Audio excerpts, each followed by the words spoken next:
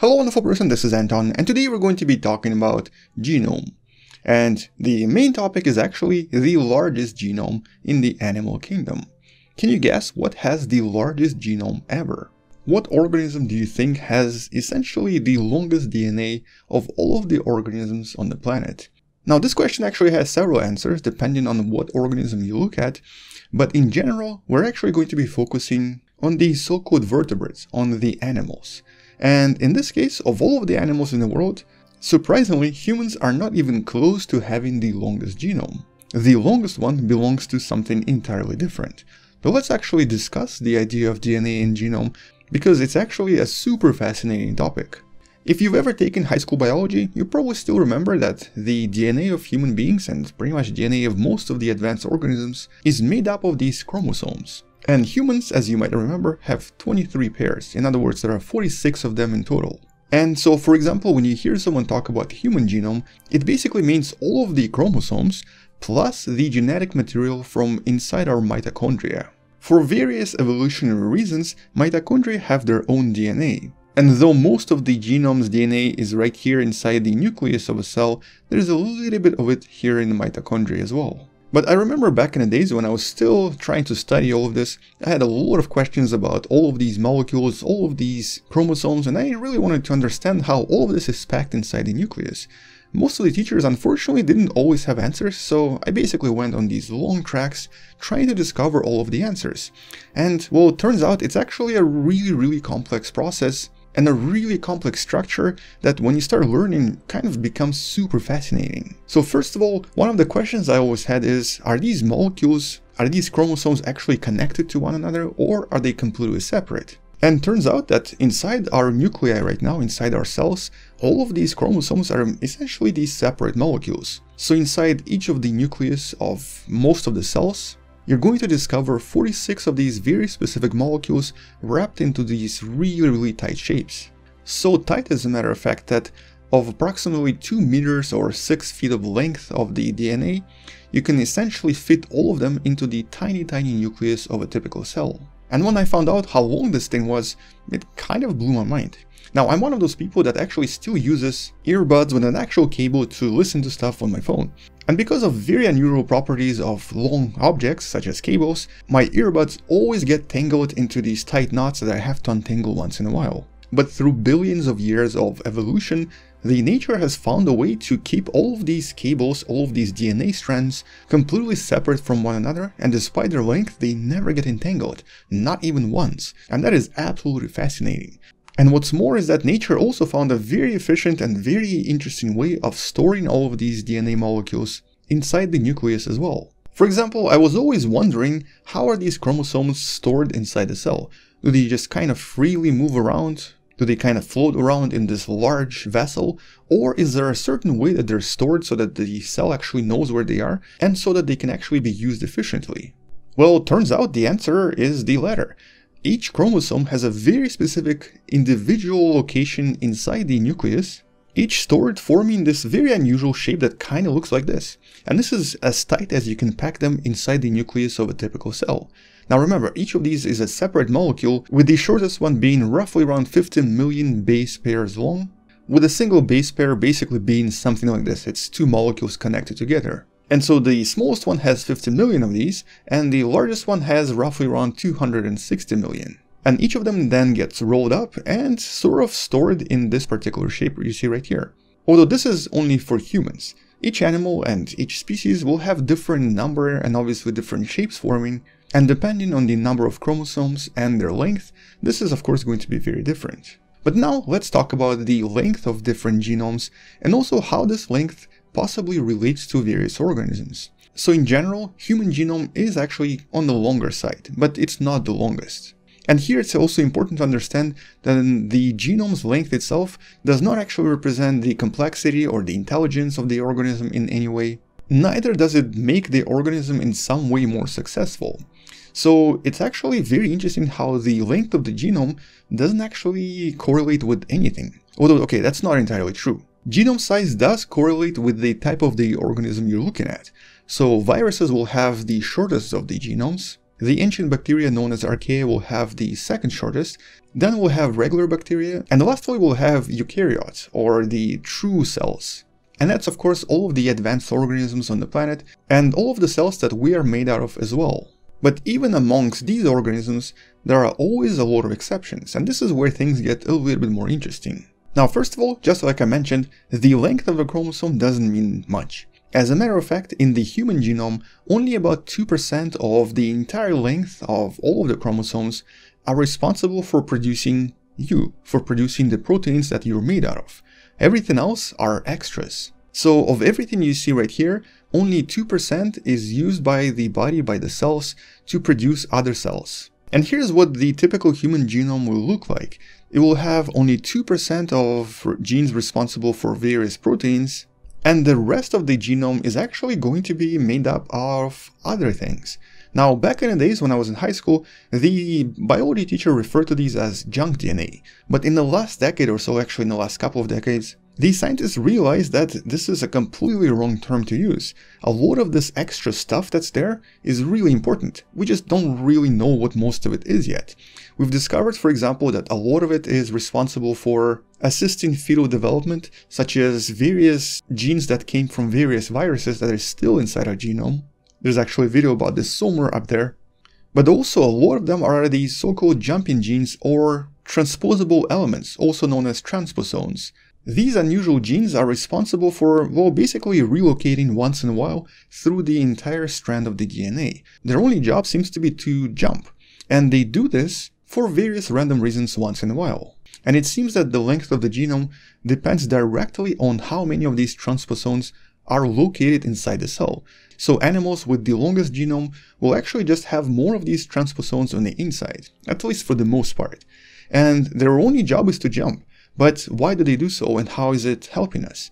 Turns out that by jumping around, they do actually introduce occasional mutations into proteins. And this is basically evolution in a nutshell. By jumping around and by occasionally changing the genetic code, they can cause mutations that can then lead to either advantages or disadvantages. But what about the length? Well, in terms of the length, like I said, humans are on the longer side, as well as organisms like typical monkeys, apes, even mice actually. Usually the length of the genome here is going to be between 2 and possibly 3.5 billion base pairs. So if you were to think about one base pair being, for example, 1 byte, a typical human genome will actually contain about 3.3 gigabytes of information. Certain monkeys and certain apes will even have more, and mice that we often use in experiments will have about 2.7 billion. And for most mammals, the length is usually a few billion pairs. For fish and for things like birds, it's less. It's usually actually less than 1 billion. Surprisingly, the genome in a typical bird is much shorter than other animals. And one of the reasons scientists believe so is because birds, for some reason, lost a huge chunk of the genome when they started to adapt to flying. Now that's not something we can prove yet, but that's the usual explanation to why their genome is shorter. So for example, a typical chicken will have something around 1 billion base pairs. But the question is, what has the longest genome we found so far of all of the animals? And when I originally learned the answer, it really surprised me, but then I started thinking about it, and it kind of all made sense. One of the longest genomes you can find is actually inside of this really strange, somewhat ugly, and somewhat unusual creature known as the lungfish. In this case, we're actually talking about the Australian lungfish because that's the one that was recently investigated in the paper that, as always, you can find in the description below. And we've always known that the lungfish genome was really long, but all of the studies about them were actually decades old and using very old technology that was not actually accurate. The recent study used an extremely accurate way to calculate all of this, using some really sophisticated computer techniques, and essentially discovered that a typical lungfish will have a genome that's about 14 times longer than the one inside humans, about 43 billion base pairs, or basically about 43 gigabytes of information. But that's also around 100 times longer than a typical fish, such as this little guy. So something here doesn't actually add up. How can this fish have a short DNA or short genome, yet this strange creature having genome that's about 100 times as long? And though there's no actual real explanation just yet, there is a pretty good speculation and also a potential explanation to how evolution works as well.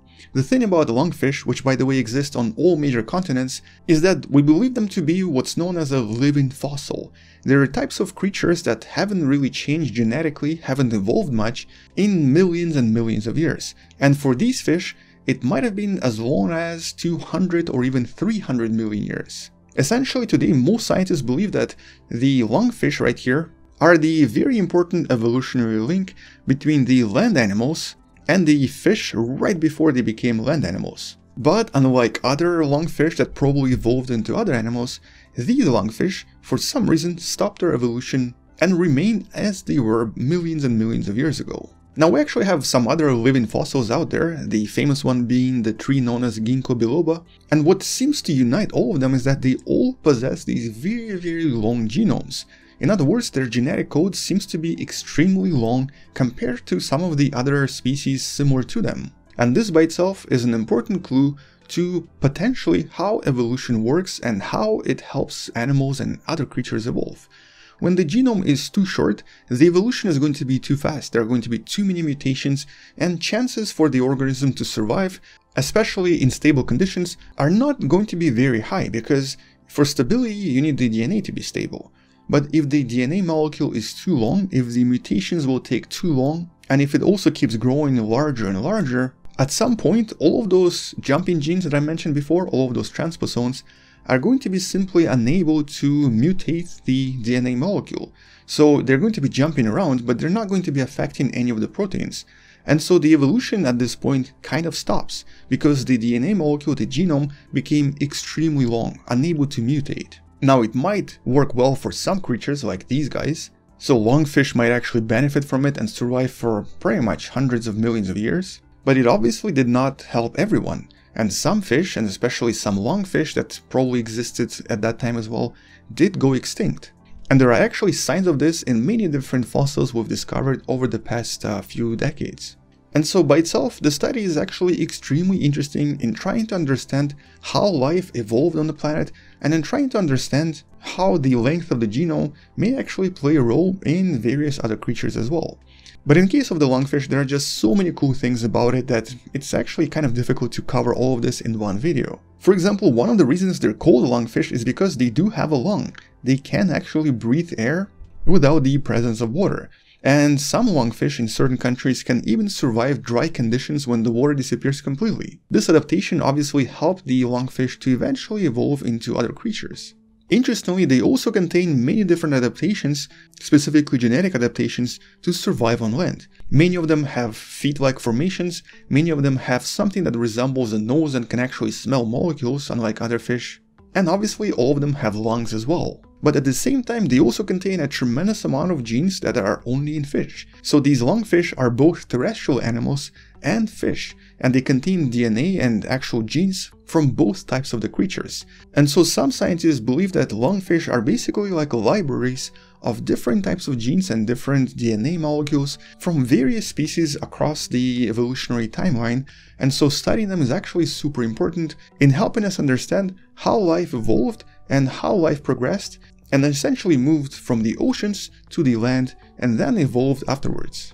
But when it comes to the longest genome in the world of all of the creatures, including bacteria and so on, they're still not the winners. There's actually something else that has even longer genome, at least according to some of the older studies. One of them is this strange flower known as Paris japonica, with a genome that's roughly around 3 times as long at 150 billion base pairs. And one of them is an amoeba-like creature, or basically a single-cellular organism, known as Polychaeus dubium, and this organism has a genome that's about 670 billion base pairs long, which is about 15 to 16 times longer than the genome inside the lungfish, and about 200 or so times longer than the one inside of humans. And so once again, the length of the genome does not seem to correlate with the complexity of the organism, intelligence, or anything else.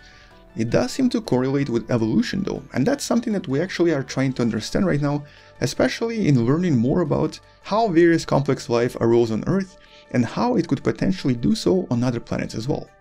But I guess for now, that's really all I wanted to mention in this video. The paper and all of the links I used today are, as always, in the description below, so thank you for watching, subscribe if you still haven't, share this with someone who loves learning about space, sciences and biology, and come back tomorrow to learn something else. Also, maybe support this channel on Patreon or by buying the wonderful present t-shirt you can find in the description.